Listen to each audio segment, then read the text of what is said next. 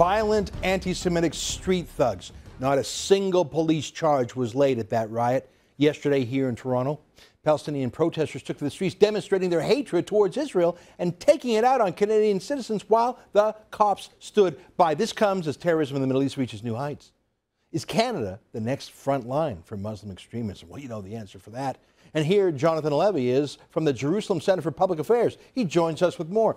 Jonathan, welcome back to the show. As our viewers know, you're fluent in English, Arabic, Hebrew, Farsi. You read what most journalists can't because you speak Arabic and you're holding in your hands an Arabic language newspaper. Can you hold it up for the cameras? This is a newspaper called Meshwar.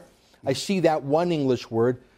It's, can you hold up high just for the camera for a second, and then open it up. Tell me a little bit about this newspaper while you're showing it to our viewers. This newspaper is published here in Toronto, in Mississauga, basically. The offices of the newspaper is inside the building of the Palestine House. So it's actually right there in that in the building where the riot was.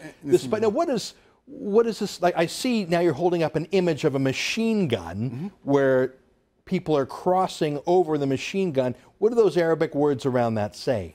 It says the bridge to the return, which means this is the armed struggle is the way, preferable way to liberate Palestine and bring Palestinians into Israel. Who is the editor of Meshwar? The editor of Meshwar is Dr. Nazir Khatatba. He is board member of the Palestine House. He was also a senior official of the Palestinian Authority. Is he in Canada now? He's in Canada, yes. So we got a senior Palestinian Authority leader who's in Canada, whose editorial offices are in that Palestine House where the riot was held, and this is the latest issue. Yes, this is the latest where they're saying the gun is the way. Now, you translate from Arabic to English. I'm just going to read your translation that you provided to us. It's a few paragraphs long, but it gives a flavor for the kind of extremism published at the riot scene. I'm going to read it now, okay? There will be no rebuke of the Palestinian fighters who tried to take revenge or bear a grudge and were acting to apply force and force the enemy to surrender and accept the demand to release our prisoners who were heroes.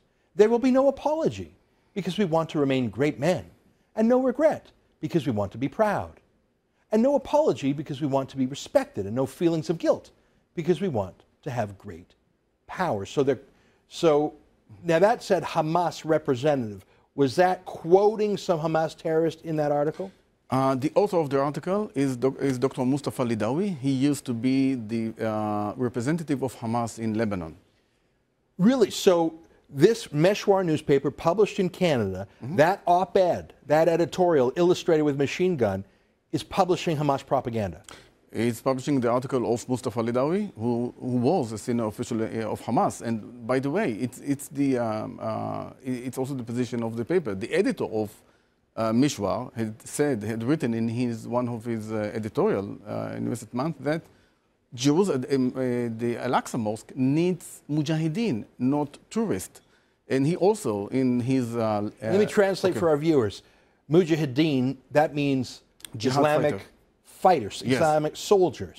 So you have a newspaper in Toronto at Palestine House that until very recently was funded by the Canadian government, where the riot is yesterday, no police charges, running an op-ed by a former Hamas official, and the editorial position is we need mujahideen to go to Israel, not pilgrims. Yeah, he said also in his latest editorial that he criticized Mahmoud Abbas, the PA president, the Palestinian president, for not following the path of Yasser Arafat, who initiated the Al-Aqsa Intifada in the year 2000 as a way to avoid the conflict between Fatah and Hamas at that time. So Palestine House, the director of Palestine House, who's the editor of this, is saying the PLO in Israel today is not violent enough. Is that an accurate summary of his views? He wants to see more concrete action taken by Mahmoud Abbas. And by concrete action? I mean the Muqawama, which means the struggle against Israel. And by struggle, of course, they mean a physical violence struggle. All aspects of violence. Did you recognize any of the people in these riot videos, or were they just street thugs? Now, some of them I recognize from previous demonstration in front of the Israeli consulate in Toronto.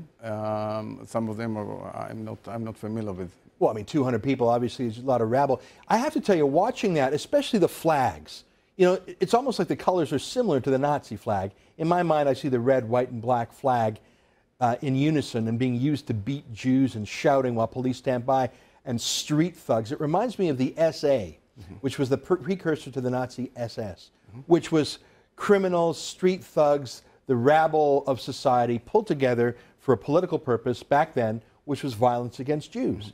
And in the early 30s, before the Second World War started, before the Holocaust got started in earnest, it was these street thugs, these paramilitaries. I feel like it came to Canada yesterday. You think I mean, and the fact that a Jew had "Never Again" on his arm and he was beaten bloody and no charges came from it, I can't help but make this analogy. Do you think I'm overstating it? I got updates in real time from the demonstration. Two reporters of Shalom Toronto were at the scene and reported to me. And they said to me that, you know, that reminds them that what's happening in Nablus, in Gaza, in Ramallah. So it's like importing the reality in the West Bank and Gaza into Canada. That's the way they saw it at the time. Incredible. Which is bringing the Intifada into Canada. That's exactly what we're doing.